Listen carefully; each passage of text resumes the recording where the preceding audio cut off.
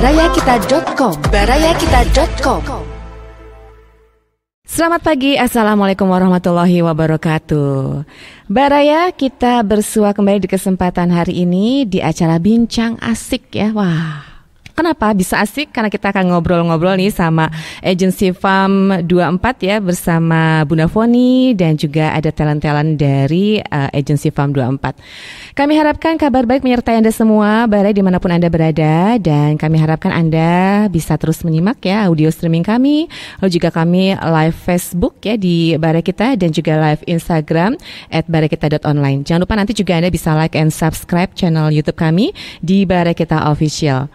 Oke Baraya, nanti Anda bisa bergabung di media sosial kami, boleh sharing ya segala pertanyaan Anda, atau juga Anda mau ngasih saran-saran, masukan, boleh banget ya. Dan untuk Anda yang pengen banget menjadi talent-talent atau juga ingin menjadi mendalami ya seni peran ya.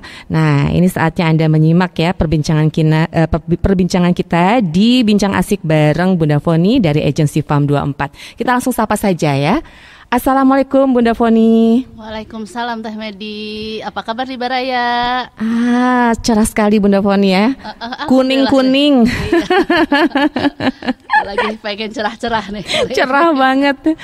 Ini by the way Bunda Vony, surilinya mana? Biasa dibawa-bawa surilinya? Surili itu dia lagi malas ikut. Atau kehujanan kemarin agak-agak batuk, pilek gitu. Takut masuk angin katanya. Gitu. Padahal aku bilang nggak apa-apa, Surili masuk angin, orang lain masuk jurang. Ya itu, aduh, jangan dong. Tetap dia nggak mau ikut. Ya Allah Bunda. Oke Bunda, ini juga di kesempatan hari ini bawa talent juga ya. Iya, walaupun cuman 2 nih, karena yang lainnya masih pada sibuk kayaknya ya. Ini juga bagian kameramennya Kang Aga belum datang ya. Belum datang. Kejebak macet kayaknya. Oke Bun, bisa kenalkan dong, ini membawa tamu yang satu ini, bisa dijelaskan Bunda, diperkenalkan mangga. Ini untuk kali ini Bunda bawa Pak Handoko nih. Ya siap. Dia itu main di 5 Pancasila ya, yang waktu 5 Pancasila yang filmnya tayang di luar gitu, tayang di luar, dan itu juga ada nih nyonyanya. Nyumput ya. Nyumput, nggak tahu kenapa nih nyonya malah nyumput. Oke Bun, jadi ini Pak Handoko salah satu talent di salah satu film yang berjudul 5 Pancasila. Sudah baru mau tayangnya kapan? Udah tayang. Sudah tayang beberapa waktu yang lalu ya. Kita harus nonton yang belum ya. Oke Bun, sebelum kita ngobrol sama Pak Handoko ya, sejauh ini perkembangan agensi Vam24 bagaimana? Ya alhamdulillah sih perkembangan kita ada terus ya. Kemarin kita baru beres syuting Virgo. Alhamdulillah udah beres tuh Virgo. Udah beres. Kita masih nunggu untuk tayangnya tahun depan, karena masih tahap editing juga nih sekarang. Kira-kira di bulan apa itu? Belum tahu deh, kita nunggu aja. Masih nunggu. Karena memang bioskop juga banyak baru 50% kan? Iya, kalau nggak salah, iya. Kalau nggak salah gitu. Ya mudah-mudahan bisa secepatnya kita nonton film Virgo yang seru banget. Seru banget. Ya, bintang utamanya siapa itu Bun? Aduh, aku lupa deh. Masih rahasia ya. Masih rahasia ya kayaknya ya. Bukannya lupa-lupa banget ya Pak Handoko ya. Karena yang saya tahu emang banyak banget film-film yang dipending untuk penayangannya ya. Dan juga ada strategi pemasaran juga ya. Betul. Dan kita masih nunggu ya situasi kondisi. Sekaligus juga nanti lihat nanti kapan bisa ditayangkannya. Sekaligus juga mungkin nanti bisa informasi untuk promonya ya. Nanti dikabarin lah biar kita nonton rame-rame. Oke, insya Allah ya Bun ya. Sekarang kan ya masih pandemi lah gitu kan. Iya. Karena banyak juga sih ada beberapa job Bunda juga yang pending. Betul. Gitu. Banyak ya Bun ya. Kemarin web series aja. Kita udah beres nih semua pemain segala macam ini itu. Tahunya Bun pending. Oke. Ya udahlah gitu kan. Dan situasinya begini ya Bun ya, mau gimana lagi ya. Tapi aktivitas masih terus ada jalan, walaupun mungkin nggak sepadat yang kemarin-kemarin ya Bun ya. Itu dia. Nah, kalau Bunda nggak syuting untuk layar lebar, untuk sinetron atau untuk iklan ya Bunda lari ke YouTube. Ke YouTube Bunda. Karena apa? Karena biar acting anak-anak itu terus terlatih gitu kan, terus berkarya lah, paham gitu.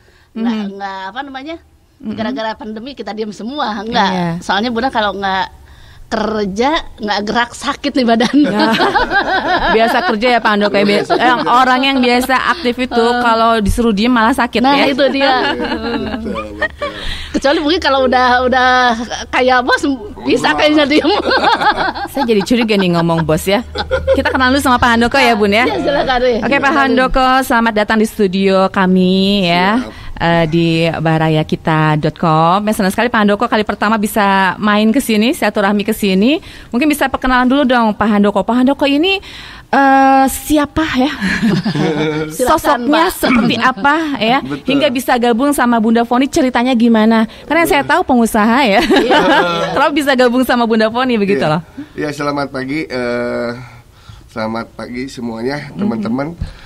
Perkenalkan, nama saya Handoko.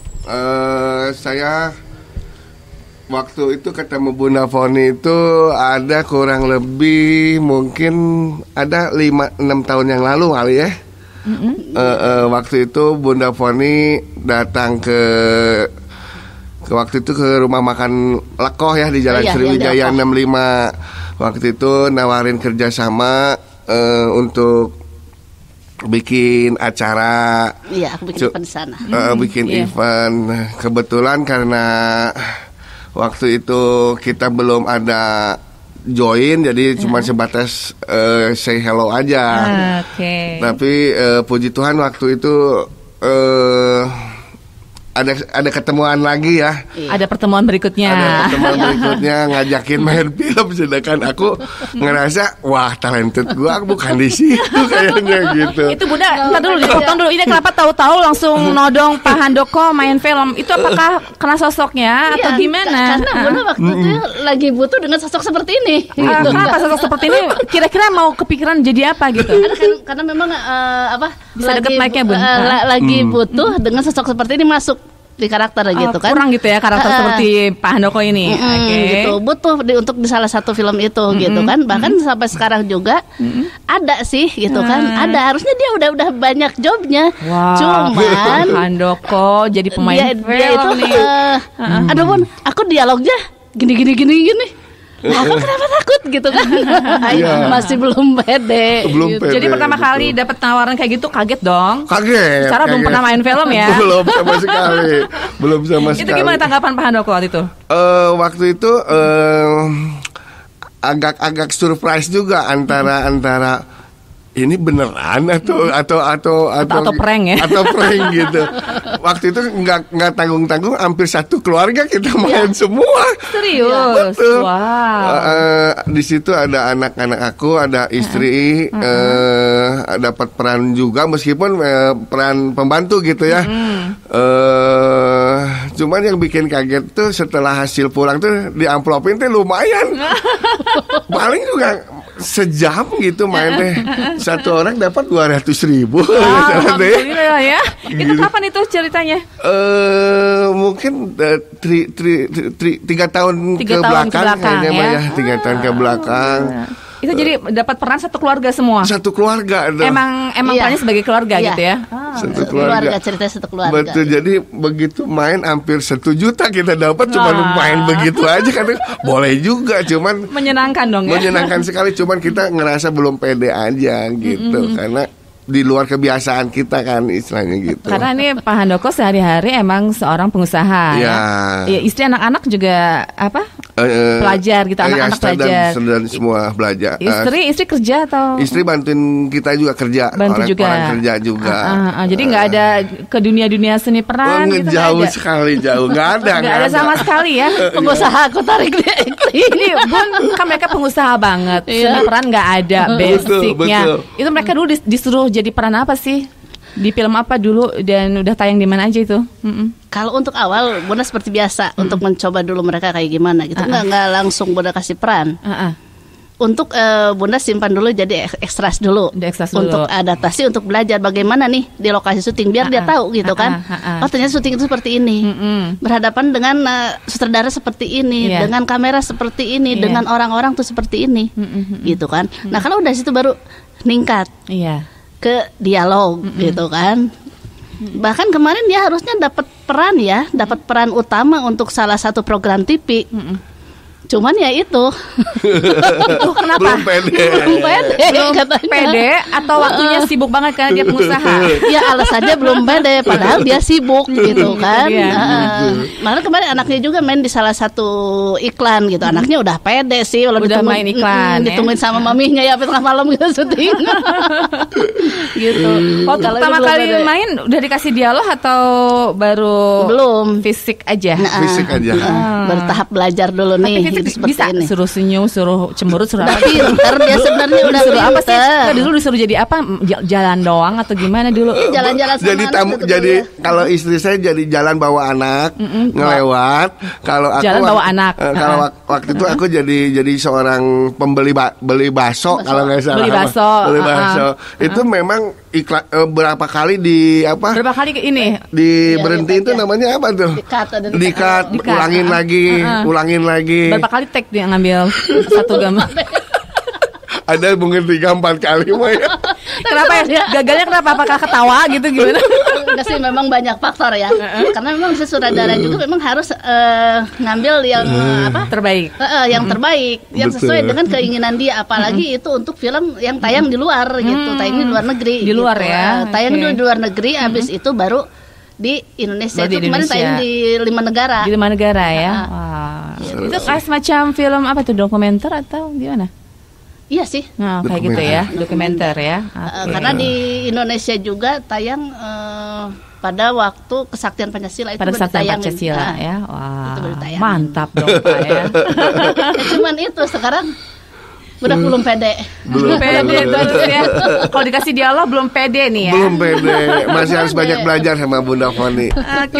Jadi itu ceritanya 3 tahun yang lalu akhirnya jadi ekstras ya, sekeluarga bahkan. Lumayan bisa dapat uang buat makan. Lumayan betul. Dan dapat pengalaman ya Pak Handoko.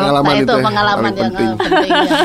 Betul. Baik Pak Handoko sendiri, jadi sekarang udah mencoba menjajal lah ya, walaupun baru beberapa kali ya. Betul. Nah itu kesan-kesannya gimana sih kalau menjadi pemain film? Dan mungkin untuk anak-anak dan keluarga juga kan, pasti kalau anak lebih excited mungkin ya dibandingkan orang tuanya mungkin lebih pengen banget menjadi pemain film. Betul. Kesannya yang jelas senang sekali dapat pengalaman baru. Kalau buat saya sebetulnya ada mimpi juga.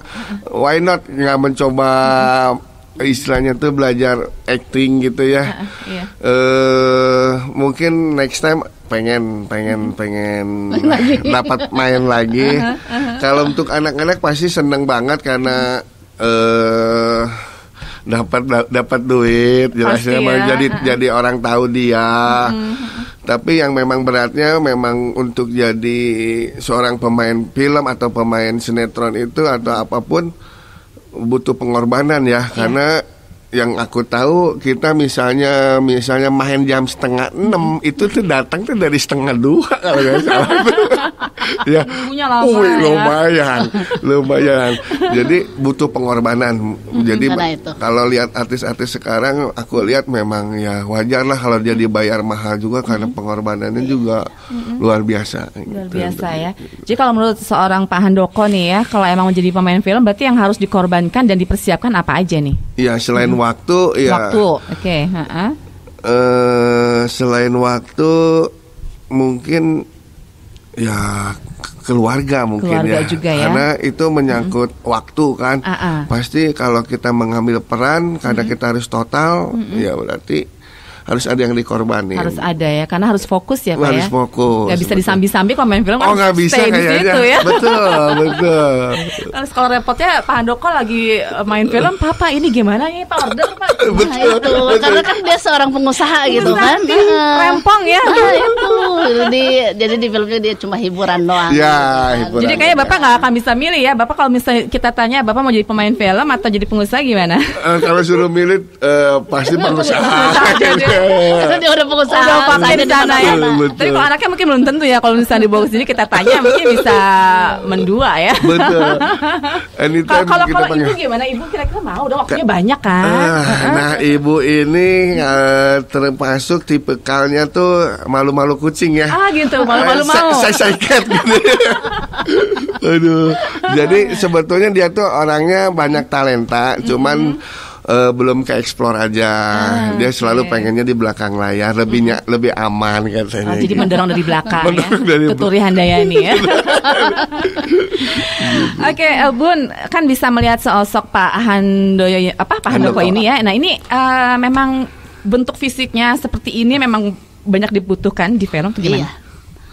Kan karena gini, kalau Bunda butuh seorang pengusaha juga nggak susah, dia pengusaha beneran gitu kan. Betul. Karena memang di Bunda juga ada dokter, ada polisi, ada tentara, ada dosen juga yang bergabung di Bunda itu. Jadi Bunda ya komplit, terutama ya udah hadir seorang pengusaha ini gitu kan. Jadi dia juga untuk jadi seorang pengusaha atau seperti untuk butuh bapak-bapak dengan karakter seperti ini nih ada di beliau gitu. Jadi kalau untuk pemula seperti ini Bun, kan kayak Pak Handoko ini kan belum pernah belajar seni peran ya, acting teater belum pernah ya Pak ya? Belum. Sama sekali belum ya? Sama sekali. Belum pertama kali. Itu yang perlu dilatih apa sih Bun untuk para pemula seperti Pak Handoko? Cuman diarahin dulu aja deh. Diarahin dulu aja karena dia nggak masuk ke kelas acting ya. Kalau masuk ke kelas acting baru kita ajarin untuk segala sesuatunya gitu kan, untuk vokalnya, gerak tubuhnya dan lain-lain. Tapi kalau untuk kemarin dia diarahin hanya untuk di lapangan. Nah, Bapak harus seperti ini. Itu aja sih. Karena itu tidak ada dialog. Kalau ada dialog kita harus ajarin dulu. Iya. Kalau misalnya untuk yang pertama, kayak kemarin, Pak, ini ada peran ini, dialognya banyak nggak? Karena harus dihafalin ya dan improvisasi ya Bunda biasanya. Dialognya banyak nggak? Aku ajarin gitu kan, ajarin itu. Aduh, aku nggak pede. Padahal sutradara udah mau dia gitu. Udah cocok ya, karena kan fisiknya kayaknya mendukung ya untuk mungkin beberapa karakter yang dibutuhkan di film ya.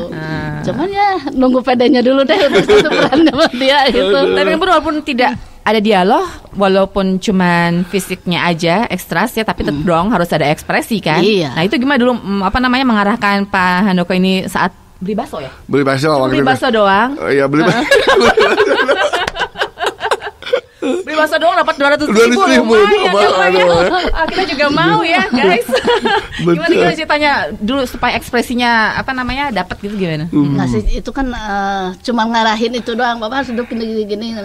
Udah dia udah pinter sebenarnya, udah bisa mengikuti arahan-arahan. Maksudnya gitu. Udah ngerti gitu ya. Udah ngerti, udah nggak susah lagi gitu kan. Cuman tinggal mau aja gitu ya. Tinggal maunya aja gitu. Cuman yang kecil-kecil dulu lah Pak ya, jangan yang berat-berat ya, yang jangan yang banyak dialog kata gitu. Ya karena kemarin memang pas ada itu buat peran utama, ya jelas lah banyak banget itu dialognya gitu kan. Ya makanya dia jadi aduh Bun, Jadi Bun, kalau kayak pemain-pemain ekstras kayak gitu, itu emang cuman membantu settingan suatu melengkapi adegan ya. Iya. Misalkan kita ada di suatu tempat ada orang lewat. Kayak tadi ya istri Pak Handoko bawa anak ya. Jadi itu anaknya sendiri jadi nggak repot ya. Coba kalau anaknya orang mungkin nangis kali ya. Jadi bawa gitu itu memang sangat selalu dibutuhkan ya setiap main film. Karena kalau misalkan satu film terus memang dibutuhkan untuk orang yang lewat atau misalkan gini di pasar. Di pasar itu kan kita adegan di pasar itu suka ada yang lewat kan, suka ada yang belanja. Nah kita perlu ekstras itu untuk itu. Jadi misalkan kalau kita set pasar terus nggak ada ekstrasnya, nggak ada yang belanjanya, ininya itu ngapain? Nggak kelihatan ya, nggak kelihatan naturalnya. Nggak lengkap gitu, nggak kelihatannya nggak apa ya? Nggak real lah gitu. Tidak real. Gitu. Dan biasanya Bunda sejauh ini mendapatkan ekstras dari mana aja? Ya alhamdulillah sih. Banyak Banyak ya? Banyak. Apakah dari kan biasanya kita kan di suatu adegan bisa di berbagai tempat ya? Iya. Nah, apakah itu memang memanfaatkan talent-talent atau orang-orang masyarakat warga di sekitar situ, atau kita suka bawa sendiri? Itu gimana biasanya? Kalau Bunda bawa sih. Bawa sendiri ya? Kalau Bunda bawa sendiri karena memang anak-anak Bunda itu anggota Bunda dari usia bayi sampai nenek kakek itu ada gitu semua. Kan. Jadi untuk kebutuhan misalkan kayak kemarin saya mahasiswa itu kan ada anak-anak mahasiswa situ kan, anak-anak Bunda itu ketika calling gitu. Kecuali kalau misalkan kayak kemarin waktu syuting di Ciwidey, bukan podcasting di sana gitu kan, Bunda podcasting di sana, ternyata orang Ciwidey juga banyak yang minat gitu. Ya oke lah, daripada aku ngambil dari Bandung, udah aku pakai yang ini warga di sini gitu kan. Tapi tetap yang untuk dialog untuk itu ngambil dari Bandung yang udah biasa. Udah biasa gitu. ya. Kecuali kalau yang sekedar ekstras cuman kayak tadi ya Pak Anu ya, lewat gitu bisa ya memanfaatkan warga sekitar yang tidak membutuhkan. Nah, gitu. Karena banyak juga sih kalau misalkan kalau kita misalnya syuting, Bu ada ekstranya, Bu tuh ada yang ikut main nih gitu. Jadi mereka udah pengen sendiri gitu. Jadi Bunda nggak usah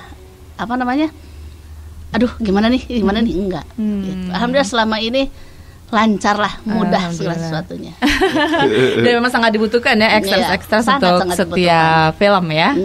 Walaupun mungkin ada yang gini kalau nggak ada ekstras itu nggak lengkap. Betul. Sempurna lah kalau misalkan, karena memang di situ di kehidupan itu memang ada yang begini gitu kan, seperti tadi kayak pejalan kakinya atau apanya gitu kan, yang belanja pasar kalau nggak ada yang belanja ngapain gitu kan. Garing gitu. Betul. Itu biasanya saya jadi penasaran, kalau ekstra gitu memang langsung dibayar saat itu juga atau gimana sih biasanya? Beres syuting Bunda langsung bayar. Bener Pak? Betul. Makanya begitu main cuma sebentar, udah bagian tik kamu udah beres. Ini ya udah dipirit, lumayan. Langsung di amplop ya, salam tempel ya. Langsung. Pasti jadi ekstra. Kalau pemain utama kan biasanya nanti ya. Nanti kontrak gitu mah kontrak. Iya, kontrak ya. Kalau kontrak kita bertermin bayarnya. Ada terminnya gitu ya. Sampai di 3. Kalau untuk pemain harian, untuk ekstra itu Bunda biar syuting bayar langsung, kecuali untuk yang continuity. Kalau continuity, misalnya continuity 3 hari. Nih baru syuting pertama Bunda kasih aja sebagian. Iya. Gitu, harus 2 hari misalkan, Bunda kasih sebagian, besok Bunda lunasin, takutnya nggak datang lagi. Kabur tanya ya, cari lagi ekstrasnya ya. Nah, soalnya kalau continuity itu harus orang itu lagi. Orang itu lagi dengan kostum yang sama. Apapun yang dia pakai harus dia pakai lagi di hari kedua itu. Itu gitu. Biasanya kostumnya apakah dari sendiri atau disiapin? Tergantung kayak misalkan kayak kemarin itu ada film yang memang film zaman dulu. Sedangkan kostum sekarang kan nggak ada, nggak ada, iya. Wardrobe yang disediakan ya. Tapi kalau misalkan untuk yang sekarang ya bawa masing-masing gitu. Kecuali kalau untuk pemain-pemain, terus memang kalau misalkan ada kostum tertentu itu dari pihak itu wardrobe yang menyediakan. Kalau tidak selesai dalam sehari, bisa dalam beberapa hari, dan kostumnya harus sama, berarti nggak boleh beda ya, nanti dipakai lagi ya. Iya. Kayak kemarin Wiro Sableng tuh kita 2 minggu syuting di sana di hutan. Orangnya kan continuity itu lagi, terus kostumnya yang memang disediakan dari wardrobe ya itu lagi gitu kan. Itu dicuci dulu. Itu pertanyaannya, betul, setuju. Dicuci. Bau gimana ya? Itu pertanyaan bagus ini. Penasaran ya Bunda ya. Bunda nggak tahu ya, karena itu memang urusan wardrobe kan. Pokoknya tolong tanyain ya, boleh cuci dulu nggak itu? Iya. Aduh, ngeri juga nih, ngeri. Kalau nggak cuci ya. Iya. Nanti takutnya ekstra beda. Betul, itu lagi. Bener. Apalagi seminggu lagi kan ini. 2 minggu. Bener-bener sableng deh jadinya. Jadi kalau misalnya cuacanya bagus, kalau hujan dulu dicuci juga nggak bakal kering. Anyep dah. Betul. Ya seperti itu. Makanya kita suka kadang-kadang heran ini main film 1 bulan tapi kok bajunya kan nggak mungkin sehari ya, itu dalam sebulan, tapi kok pakai bajunya itu terus gitu ya. Berarti emang dipakai lagi karena itu memang continuity, orangnya pun harus orang yang sama. Walaupun misalkan untuk ekstras, tapi kalau ekstras continuity harus orang itu lagi. Gitu. Untung Pak Handoko cuma sehari ya. Untung cuma sehari. Jadi bajunya nggak usah ganti-ganti lagi, terus juga nggak usah ya. Betul. Cuman waktu itu emang bajunya bawa sendiri. Cuman sudah dikasih tahu misalnya harus warna nggak boleh yang terlalu ngejreng waktu itu teh. Udah gitu nggak boleh garis-garis. Nggak boleh garis-garis. Jadi itu ditentuin jadinya tuh sama wardrobe-nya tuh. Kecuali pas kebenaran udah nyampe kebetulan baju yang itu nggak ada, baru wardrobe yang siapin. Tapi memang selalu ada ya persediaannya. Seperti yang paling ininya kalau ukuran biasa mungkin banyak di wardrobe. Ukuran gue ini yang susah nih. Pak Handoko ini karena agak ekstra. Betul. Ekstra yang bajunya ekstra. Betul. Jadi senang ya Pak Handoko ya? Seru ya? Seru banget. Jadi nambah banyak teman juga. Udah gitu ya banyak kenal artis juga tentunya kan, karena waktu itu ada juga artis yang udah punya nama yang juga ada, ya. Jadi kita nggak usah lari-lari minta foto, jadi kan karena bareng-bareng ya. Gitu. Seneng banget gitu. Ya, hiburan lah buat dia gitu kan, pengalaman baru. Seharian jadi ini kan pemilik warung canoli gitu kan, terus beberapa perusahaan juga gitu. Jadi pas main film itu ikut refreshing ini. Betul. Gitu. Refreshing yang menguntungkan ya. Jadi keidean ya Pak. Keidean juga, betul. Dan refreshing tadi ya. Iya. Benar. Baru. Tapi kalau misalkan nanti suatu saat anak-anak pengen jadi pemain film, di support? Support dong. Misalkan anak stripping Pak, kalau stripping itu kan tiap hari gitu. Betul, gimana betul. Gitu ya? Di support nggak nih? Support, kita pasti support. Nanti tahun baru, hari raya nggak ngumpul gimana? Nah. Baru deh. Kan banyak ya pemain film terkenal, apalagi yang stripping itu kan udah jarang banget ngumpul sama keluarga ya, itu udah resiko pekerjaan ya. Nah ini Pak Handoko itu yang susah ngomongnya. Nah itu dia.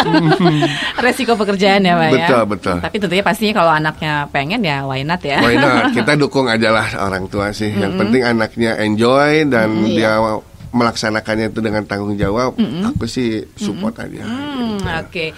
Ini banyak yang jadi suka jadi pemain-pemain film itu nggak dipungkiri karena juga mungkin ada bayarannya ya Bun ya.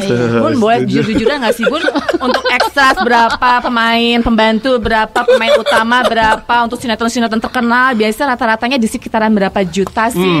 Itu kan tergantung ya. Tergantung dari PH-nya. Terus dari itu misalkan kalau Bunda sebelum terima jobnya, Bunda dililan dulu berapa nih untuk ekstras berapa, untuk jam berapa, untuk ini berapa. Kalau udah misalkan oke, gitu, itu nggak sama. Beda-beda ya? Gitu, beda-beda. Mungkin dari PH ini segini, dari ini segini. Kalau untuk orang juga, untuk pemain juga kayak misalkan di Bunda juga nggak sama, misalkan seperti kemarin kan Randy, Randy dia dengan muka Indonya gitu kan, berapa, terus misalkan dengan yang misalkan agak itu berapa, jadi ini ada perbedaan memang. Randy yang Indo dengan agak itu pasti beda, walaupun itu di film yang sama, di scene yang sama, misalkan cuman duduk doang, misalkan cuma duduk doang gini gitu ya. Gara-gara muka Indo 500 gitu. Gitu ya Bu ya. Iya itu beda. Gitu ya? Misalnya muka Indo 500, kita wajah pribumi 50 memang begitu ya, tapi karena ada grade-grade-nya ya, memang bisnis seperti itu ya. Ada grade A-nya, grade B, C dan lain-lain, A plus-nya gitu. Itu sih. Terus jam terbangnya juga gitu. Terus tergantung dari mereka dapat perannya juga, seperti kemarin Afrizal gitu kan, dia di 6 juta gitu kan. Per apa tuh Bun? Per apa itu 6 juta? Dia itu cuman 3 scene. 3 scene doang. 3 scene doang, 6 juta gitu. Berarti 1 scene 2 juta. Makanya kan nggak usah sebulan. Sebulan ya biasanya babak belur ya. Padahal yang 1 scene dia cuman turun dari mobil masuk rumah. Itu yang 1 scene. Cuman gimana? Turun mobil. Turun dari mobil masuk aja ke rumah. Itu doang. 6 juta. Ya itu kalau yang di scene lainnya memang ada dialognya.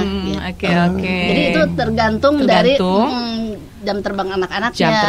Terus dari muka Indo tadi ya. Grade-nya ya. Iya dari grade-nya, bibitnya ya. Yang organik ya.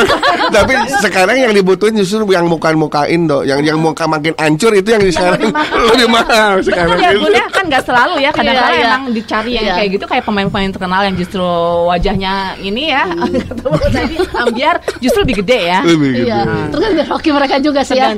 Tapi memang ada seperti gini, Pak Aris ya, juragan itu dia di PP, dia bilangnya gini, aku tidak butuh yang terlalu cantik, terlalu ganteng, aku butuhnya yang berkarakter. Gitu. Jadi memang kalau misalkan mukanya hancur, kalau dia berkarakter, justru ya karismanya musuh. Justru itu menjadi menarik film itu ya. Karena Bunda juga pernah nih. Waktu itu film Meet Me After Sunset. Film Meet Me After Sunset. Kita syuting di Pangalengan. Bunda ada salah satu anak tuh, dia kalau dibanding yang lain dia hitam, lucu anaknya gitu kan. Pokoknya si muka itunya dapat banget gitu kan. Dapat banget sih muka culunnya itu, udah culun itu culun hitam, pokoknya dia beda lah dari yang lain. Tapi di situ dia yang di yang di itu sutradara. Yang kepake sama sutradara tuh dia justru dipakai ya. Dia sama pemeran utama tuh jadi dia untuk celingak-celinguk itu dia muka itunya dapat gitu. Malahan untuk makan segala macam dia diprioritaskan. Justru diprioritaskan ya. Dengan istilahnya mukanya beda dari yang lain gitu. Jadi sutradara dikit-dikit sini kamu sini. Malahan waktu itu juga dipanggil ke Jakarta untuk syuting yang lainnya gitu. Nah itu sih. Jadi ada beberapa faktor ya Bun ya, yang membuat tarif seorang pemain itu berbeda gitu ya. Bisa besar, bisa kecilnya itu tadi karena beberapa hal ya. Ya diantaranya tadi muka wajahnya, dialognya. Kemudian juga mungkin PH-nya tadi ya. Dan itu pasti nggak akan ada patokan yang sama ya, beda-beda semua. Kecuali misalkan kalau dia yang udah artis terkenal, ini aku patok sekian M, ada sekian 100 juta. Jadi mereka mau tidak mau ya harus oke lah, aku segini, ngikutin nggak? Kalau ngikutin ayo, kalau nggak apa-apa. Gitu. Ada juga yang kayak gitu sih. Karena seperti yang kita lihat yang serang mungkin karena faktor di rumah aja itu kan sinetron lumayan lagi booming lagi sekarang ya. Dan itu kalau saya dengar tarif juga lumayan ya. Apalagi kalau semakin kesini ratingnya tambah tinggi, tarifnya juga ternyata gitu ya. Luar biasa. Bisa satu episode puluhan juta bahkan ya. Ratusan juta gitu ya. kan. Itu memang betul ya Bun, seperti itu gimana? Ya kalau untuk yang stripping gitu asal kuat aja sih. Asal kuat, tapi kalau Bunda jujur nggak kuat ya. Nggak kuat kalau misalkan kayak kemarin aja Bunda jadi telco itu nggak kuat, jujur nggak kuat. Walaupun situ ada asisten, nggak kuatnya kenapa? Karena Bunda itu kalau nggak tidur gitu kan, udah lungleng gitu. Itu benar. Kalau stripping itu kan sekarang istilahnya paling cuman itu kejar tayang kan. Tiap hari harus ada gitu ya. Kadang-kadang 2 hari 3 hari nggak tidur gitu kan. Kejar tayang terus, tidur cuman di lokasi syuting cuman sambil duduk atau udah harus tag lagi.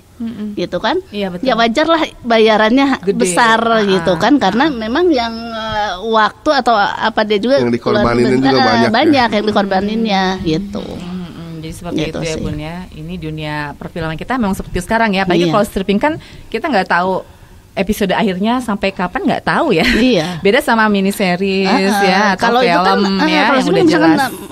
Ratingnya tinggi ya makin nambah lagi terus sampai misalkan beberapa tahun juga gitu. Selama itu masih laris, masih diminati, iklannya banyak ya. Tetap produksi gitu. Kecuali kalau memang ada syuting nih, tayang, terus penontonnya kurang atau ininya kurang, ya udah mereka bungkus. Gitu. Oke, kayak gitu ternyata. Tambah tahu sekarang ya Pak Handoko ya. Kalau anak sendiri gimana Pak Handoko? Tadi kan sempat bilang main iklan juga. Iya. Gimana menurut Pak Handoko sendiri? Waktu itu sih masih belum banyak permintaan ya, karena masih kecil juga, tergantung. Bunda sih minta terus waktu itu, Han ini anaknya ikutan ini ya. Mamahnya yang ngerem, belum sekolahnya takut keganggu atau beresin dulu sekolah si anaknya sih pasti mau aja, dia dapat uang jajannya jadi nambah gitu. Pakai uang sendiri ya. Betul. Paling ya kita kalau pas kemarin dia lagi libur sekolah boleh gitu. Kayaknya kalau misalkan main iklan kayaknya nggak tahu memakan banyak waktu ya Bun ya biasanya ya. Iklan enggak sih. Enggak ya dibandingkan film-film ya. Cuman sebentar ya kalau biasanya. Cuman syuting paling itu juga 3 hari gitu. Kadang ada yang sehari ya. Juga. Ada sehari gitu. Beres ya. Dan duitnya juga lumayan ya. Iya. Sih. Soalnya beda sih. Beda film ya. dengan iklan. Emang komersil gitu. Banget itu ya. Dan emang udah jelas ya produknya apa gitu ya. Hingga bisa dibayar mahal juga mungkin karena ada ya faktor itu ya. Iya. Oke. Nah, itu. Menarik banget ya Pak Handoko ya. Seneng banget. Apa Pak Handoko mau main teater atau mendalami seni peran gitu? Ini kan ada sekolahnya. Ada sekolahnya. Ini lagi progres deh. Lagi mau belajar. Waktunya dia karena memang seorang pengusaha jadi sibuk urusin usaha-usahanya karena memang usaha juga bukan satu ya. Betul. Gitu. Iya. Ada apa Pak? Yang apa tuh? Gorden. Ya kalau yang dibutuh ini banyak. Mudah-mudahan sukses selalu. Amin. Thank you. Oh iya, ada anak Bunda juga nih yang lagi ulang tahun, anak yang syuting, Nadine. Oke. Nadine, selamat ulang tahun ya. Lagi menyaksikan ya untuk Nadine. Semoga Nadine panjang umur, sehat, jadi anak soleha, anak kebanggaan orang tua, sukses. Amin. Gitu. Yang keberapa tuh? Yang ke-14 Nadine tuh. 14 tahun ya. 14 tahun. Oke. Selamat ya, mudah-mudahan tambah sukses ya. Tambah sukses. Baik, ini sudah ada yang bergabung Bun di Facebook, kita bacain dulu ya. Ada Rangga Resvaen. Wah, aku kesebut katanya. Yang mana Bun ini Bun? Angga. Oh, Angga ini. Oh, nama aslinya Rangga ya nama aslinya ya.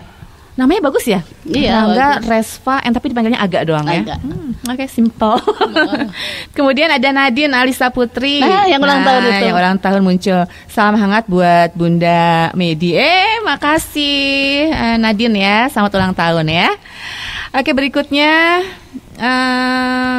masih Rangga lagi. Halo Bunda Vony, halo Teh MEIDI, seru banget nih. BarayaKita sukses terus buat Vam24 dan Radio BarayaKita. Amin. Ya robbal alamin. Makasih ya buat Aga ya.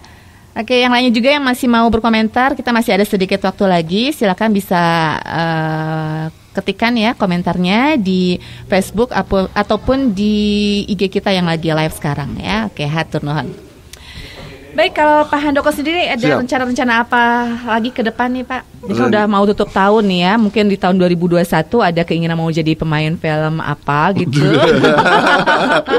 Keinginan selalu ada. Ya mudah-mudahan nanti kalau waktunya pas dan ada peran yang pas dan Tuhan mengizinkan, mudah-mudahan bisa berkecimpung lagi ya. Kalau dikasih peran fighting mau nggak Pak? Wah ini. Kasih tantangan tuh, jangan cuma lewat beli bakso doang. Terlalu gampang buat Pak Handoko. Kasih agak menantang dikit dong. Betul. Boleh juga tuh Bun. Idenya bagus juga. Lawan sama yang kemarin siapa? Kang Riko sama Kang siapa kemarin yang ahli ini Kang Imam. Waduh, boleh juga. Macam dari gedung Pak itu. Dari gedung. Aduh. Bobot sudah 110 bayarannya nih. Gede Pak, bayarannya gede. Wah, kalau bayarannya gede sih kayaknya. Enggak cuma 200 juta nanti Pak. Badan patah. Aduh. Seru banget. Mudah-mudahan nanti Pak saya jadi penasaran pengen lihat apa filmnya, saya belum nonton tuh ya. Nanti bisa kasih linknya ya Bun ya. Pengen nonton sekeluarga gimana main filmnya ya. Nanti saya mau kasih komentar. Seru deh mereka. Kalau Bunda sendiri gimana rencana di awal tahun nanti bersama agensi Vam24? Bunda rencana sih ke Jakarta lagi ya, karena memang anak-anak Jakarta sudah lama. Kayaknya pada kangen ya anak-anak Jakarta ya. Iya. Emang ini gimana sih anak-anak di Jakarta itu antara Bunda dengan mereka tuh terpisah waktu, terpisah jarak dan waktu sampai akan pada kangen-kangen gitu. Ya kita cuman seru-seruan di grup gitu kan. Tapi base campnya ada di sana atau gimana? Biasanya ada ya. Okay. Gitu kemarin base camp Bunda tuh di Rambutan, di Rambutan di situ. Tapi kalau untuk anak-anak baru udah Bunda tarik semua gitu. Udah tarik semua, tinggal yang di Jakarta. Dan kemarin memang ada tawaran juga Bun, isi satu film katanya Jakarta gitu ya. Mungkin untuk tahun depan insya Allah ya, kalau misalkan pandeminya udah lewat, istilahnya udah lewat gitu. Tapi kalau misalkan pandemi masih, Bundanya jadi was-was juga gitu kan. Jadi was-was, belum belum full lah gitu. Makanya kemarin juga memang ada beberapa job yang Bunda tolak gitu, termasuk yang di Cipanas, itu di Jakarta, yang Cianjur, itu beberapa program TV juga Bunda belum bisa ngisi, mohon maaf gitu, karena memang ya itulah, karena pandemi itu. Jadi misalnya gini, Bunda kan tanya ini harus tes rapid dulu Bun, takutnya kita datang ke sana tes rapid ada anak yang kena, diisolasi. jadi ribet gitu kan ke Bundanya gitu. Makanya nunggu pandemi dulu lah gitu kan. Ya mudah-mudahan pandeminya cepat, Bunda cepat ke Jakarta lagi gitu kan. Walaupun kemarin juga syuting di Jakarta, Bunda nggak stay di Jakarta gitu kan, cuman istilahnya sekali-sekali ke sana gitu kan. Aja, tapi ada anak yang ngurusin di sana gitu. Oke. Mudah-mudahan kita masih lihat situasinya ya Bun ya. Kalau sekarang tambah kondusif ya. Nah itu ya, kalau sekarang Bandung juga susah perizinan. Kemarin juga 2 web series ditarik. Nggak itu ntar Bun abis kita udah istilahnya siap, udah persiapan semua untuk yang segala macamnya gitu. Nggak tahu nih sekarang yang tanggal 7 syuting di Sumedang, nggak tahu diundur nggak tahu enggak. Itu dia masih nunggu lagi ya. Karena memang ya faktor pandemi betul. Tapi optimis ya Bun ya, ini dunia perfilman masih terus berkembang ya. Masih. Walaupun pandemi, karena kita lihat juga masih banyak memanfaatkan media-media lain ya. Seperti YouTube dan juga media-media lainnya bisa dimaksimalkan ya. Dan Bunda juga bisa kalau kemarin nggak ada job syuting di mundur semua gitu kan, termasuk job nyanyi-nyanyinya Randy juga gitu, untuk pemotretan model-model Bunda juga istilahnya pada nggak ada gitu kan. Ya Bunda larinya ke YouTube, ke Warga Koplak gitu di situ. Jadi Bunda ya nulis ceritanya segala macam. Hayu anak-anak ini alhamdulillah anak-anak itu pada ngedukung gitu. Hayu Bun pada semangat. Akhirnya ada lah gitu, jadi serial komedi Warga Koplak gitu, walaupun memang isinya koplak-koplak semua. Handoko mau juga menjadi salah satu warganya. Jadi warganya ya. Sekarang harus koplak. Nggak koplak nggak bisa jadi warganya ya. Nggak koplak kan terima warga. Satu aja ya, koplak aja gitu ya. Harus koplak. Boleh tuh Pak ya, dicoba nanti ya. Boleh. Nontonnya kalau itu kan istilahnya di sini, kalau orang lain ya mungkin bikin ceritanya tuh yang bagus-bagus. Gimana ya? Kalau Bunda istilahnya ngeyel gitu kan. Terus di situ ada target siapa yang jadi korban gitu kan, kayak ada ya. Kayak kemarin kan di episode 4 itu preman yang jadi korban Ceuneh kan. Preman dipukulin dikiranya copet gitu kan. Jadi dipukulin sama warga semua. Nah, untuk yang sekarang Pak RT yang kena yang gitu. jadi kena bullying ya. Iya gitu. Pokoknya di sini ceritanya nggak benar semua gitu kan. Ya karena memang di sini Bunda ingin menghibur gitu kan di saat pandemi seperti ini, daripada kita musingin masalah COVID-19 ini ya, masalah COVID, masalah keuangan segala macam gitu kan itu dampaknya ke segala gitu kan dari COVID ini. Ya udahlah Bunda bikin yang happy, bikin yang orang seneng ketawa-ketawa gitu, hiburan itu sih tujuannya di Warga Koplak. Tapi alhamdulillah kita dapat sponsor juga, termasuk dari beliau ini gitu. Iya, mudah-mudahan saling bersinergis terus ya. Oke Pak Handoko, kita sedikit lagi nih. Pak Handoko, mungkin ada pesan-pesan kepada Baraya semua yang lagi menyimak ya di kesempatan hari ini. Mungkin Pak Handoko kan selaku pemain ekstras ya, pernah mencoba menjajal. Nah, mungkin ada tips and trick ya, pesan-pesan untuk anak-anak muda yang pengen menjadi pemain film. Nah, mangga silakan. Siap. Ya, intinya buat teman-teman yang masih ragu atau masih bimbang, masih banyak peran-peran di luar ini yang bisa menjadi inspirasi, mau baik dia jadi peran cuman lewat aja atau mau bagian apa, Yang penting disyukuri aja. Disyukuri aja dan terus mau mencoba, jangan gampang putus asa, itu aja. Jangan gampang putus asa ya. Betul. Karena pasti semua hal kalau ingin mencapai tujuan ada pengorbanan. Ada perih-perihnya dulu ya. Itu yang lebih nantinya diingat jadinya gitu. Oke, baik, makasih Pak Handoko ya. Dari Bunda, mungkin pesan-pesannya Bun untuk Baraya semua. Ya, pesan-pesan untuk Baraya. Ya gitu, siapa yang mau ikut gabung di agensi Vam24 silahkan hubungi Baraya ya. Silahkan hubungi ke Baraya atau misalkan ke Bunda langsung. Dan di sini jangan takut. Aku takut begini. Enggak lah. Kita di sini nih enggak, istilahnya kalau salah juga nggak ditonjok ya. Nggak dimarahin gitu. Ya Pak? Nggak dimarahin. Suruh ulang doang kan? Cuma tek ulang. Gitu. Jadi istilahnya jangan takut, jangan aduh ini janganlah. Hayo kita belajar sama-sama. Bunda juga memang masih belajar gitu kan. Terus untuk yang terutama untuk anak-anak Vam24 ya, tetap kompak. Gitu, tetap saling dukung gitu untuk istilahnya untuk kesuksesan bersama. Amin. Kita mulai dari awal bersama, sukses juga bersama, gitu kan. Itu dan terus untuk yang seseorang lagi sakit, semoga cepat sembuh. Banyak kegiatan, harus tetap sehat. Siapa tuh? Jadi kan jelas ya Pak ya. Kita kan jadi mikir ya siapa. Kita jadi kepo gitu. Pokoknya untuk semua yang sakit aja deh. Langsung dirawat ya. Untuk semua yang sakit aja biar cepat sembuh. Amin. Oke, nanti di belakang kita ini ya. Kita korek-korek ya. Baik Bunda, makasih atas kehadirannya Bunda ya. Sukses selalu. Salam buat teman-teman Vam24 ya. Dan mudah-mudahan jadwal-jadwal berikutnya bisa segera dilaksanakan. Yang dipending-pending bisa segera terrealisasi juga ya Bun ya.